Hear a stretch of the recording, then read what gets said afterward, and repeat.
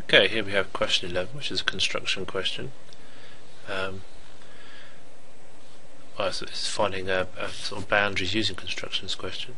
Now I've had to scale this question as best I can so that it represents what it should look like on the exam paper, but it's not going to be completely exact. But the method I'm going to show you should stand you in good stead for questions like this. So we're told two radio stations A and B pick up a distress call from a C boat at sea. Station A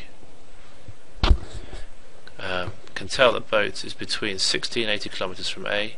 Station B can tell the boat is between a bearing of 50 and 60 degrees from B. So if it's going to be between 60 and 80 kilometers from A, what we need to do is to measure all the points that are between 60 and 80 kilometers. Now I could get a ruler out and start trying to do that. 1 centimeter is 10, so we're going between 6 and 8 centimeters away from A, but it's a bit tricky to put all the points on there. It's nowhere near as accurate as it would be if I used a compass. So if I get a compass out and mark on my compass 6 centimeters, and then my compass on the point A, move my ruler out of the way, and mark all the possible points there. I mean, it's a boat, so it's at sea, so we don't really need it on the land. That's at sea, so that's 6 centimeters. Now I need to measure out 8 centimeters. So get my ruler back again. That was 6 at the moment. Let's move it out to 8. That onto A and mark on 8 centimeters. So I know my boat must be between those two lines. So that's one thing done. Now I need to mark on the angles that it could be from B, so I'll need a protractor for that.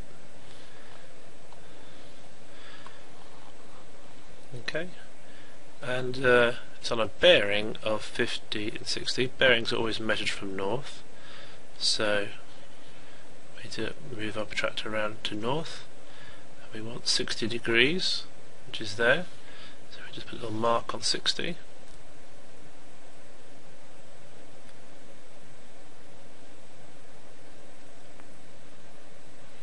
Okay, there's my 60 degrees, and then I need to draw a line on that bearing, so that's 60 degrees through that point. Okay, so that's 60. Well, the bearing is 060. Then I want a bearing of 050. So come back to here.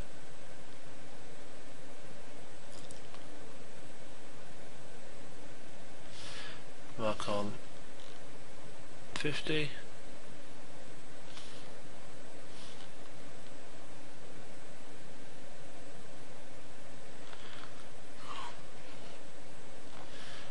And then draw my line on through there.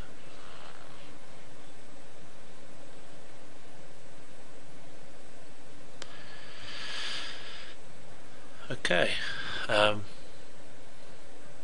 Now there's probably a little bit of a inconsistency going on here because my scale is probably not completely correct, but the area I would shade in to represent those points would be this area in here.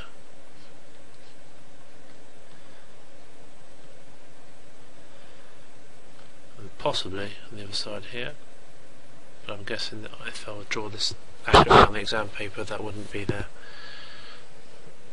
Okay, done.